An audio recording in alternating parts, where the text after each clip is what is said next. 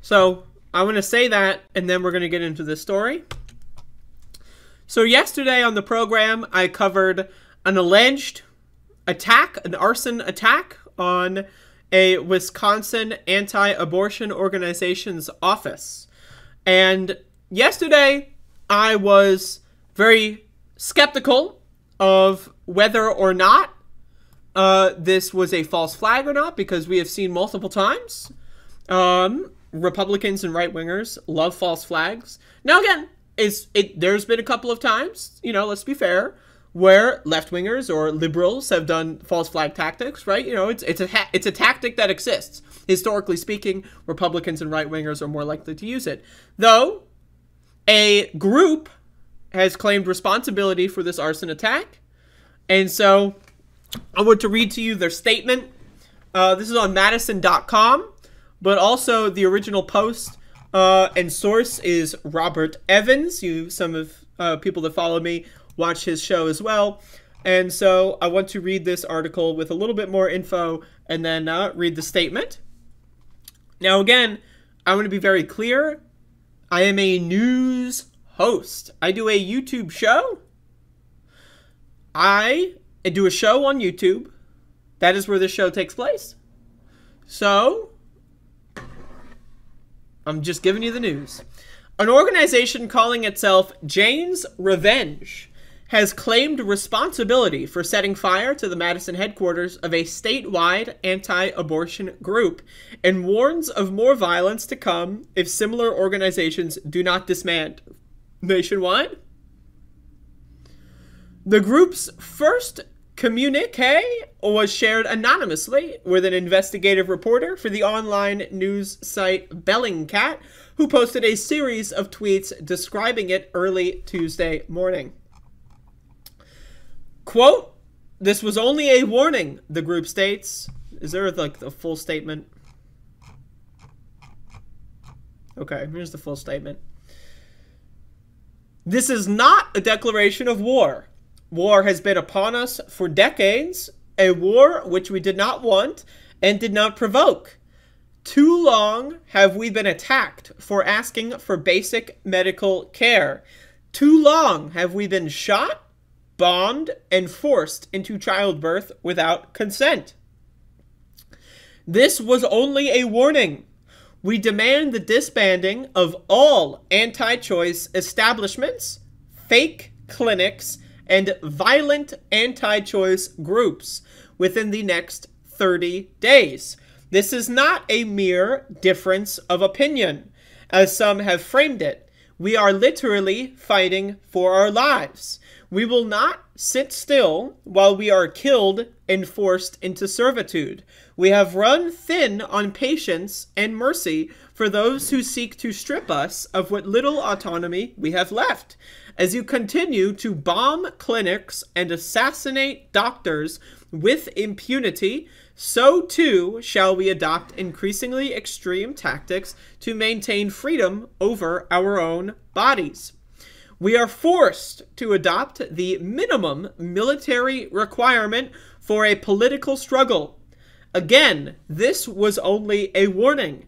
Next time, the infrastructure of the enslavers will not survive. Medical imperialism will not face a passive enemy. Wisconsin is the first flashpoint, but we are all over the United States, and we will issue no further warnings.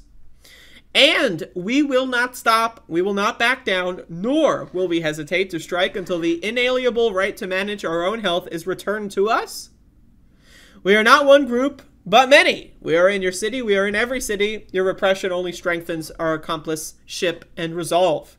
The group's name echoes the name of Jane Collective, which provided illegal abortions in Chicago in the late 1960s and early 1970s before Roe v. Wade. So anyway, this is the statement. This is a group that has released a statement. And here's some more photos. Now again, the reason why I thought this was a false flag is I think cursive is way too neat. That's just me. But if a group is going to claim responsibility, then I'm willing to say that they're probably responsible. Whether or not the group is a false flag, I mean, remains to be seen. Either way, again, once again, I am a news show. I'm a news host on a news show. I'm not here to take a side on anything. I do not endorse violence because that is not the role of someone on a news program, and that's not what I do. I do not endorse violence. I think that violence is bad. And you should probably not be violent. But that being said, I mean, you can read the statement for yourself. You can interpret the statement yourself if you'd like. You're free to have your own interpretation of the statement. But also, I do not endorse violence. I do not endorse anyone in my live chat or in my community to engage in violent behavior or any illegal behavior because the law is sacred. I love the law and I follow the law. I'm a law-abiding citizen, not to be confused with that movie where that guy is clearly not a law-abiding citizen. You know, that's the joke of the movie. But this isn't a movie. This is real life. I love the law and I love to abide by the law. And I'm a news host on YouTube.com. And so that all needs to be said. But anyway, a group is claiming responsibility. You can see the original tweet thread by Robert Evans. This is how I first saw this this morning. This is very new, by the way. This came out this morning. So you might be hearing about this here for the first time. Now, again, like, it is factually true. It is factually true that the right has gotten away with murder many, many times. Look at Kyle Rittenhouse as a very recent example. But also, again, doctors have been shot, assassinated. Doctors' homes have been blown up. Medical facilities have been blown up and bombed. And yet, the government is still acting as if it's the left that's so violent. The right, and there is like a study by like the FBI or some shit, or FBI statistics. I know people on the right love FBI statistics, so they might get a kick out of this. But it found that, like, as far as political violence is concerned, they found that, well, they split it into 3 categories for some reason. Right-wing violence, left-wing violence, and Muslim violence. Right? I don't know why that's a 3rd category, but okay. And they found that left-wing violence is accounts for less than around 10%. Less than 10%. I forget the exact number. It's like 7 or something. But it's around 10% of all political violence. Now, most of the time, Muslim violence, they're right-wing Muslims, right? They believe in a right-wing, authoritarian, fascist view of Islam, right?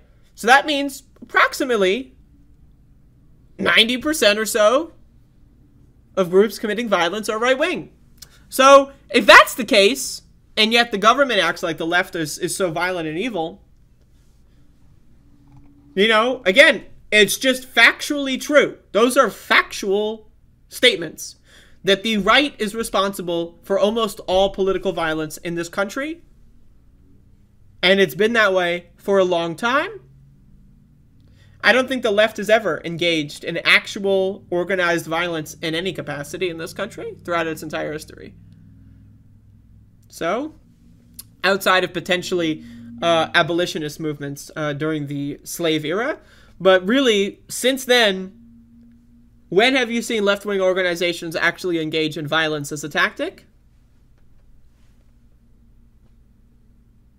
So, whether or not this is a false flag, whether or not this is true, this is a statement by the group claiming responsibility. You can make your own interpretation if you so choose. But again, once again, I am a news host, and I'm reporting the news. So there you go.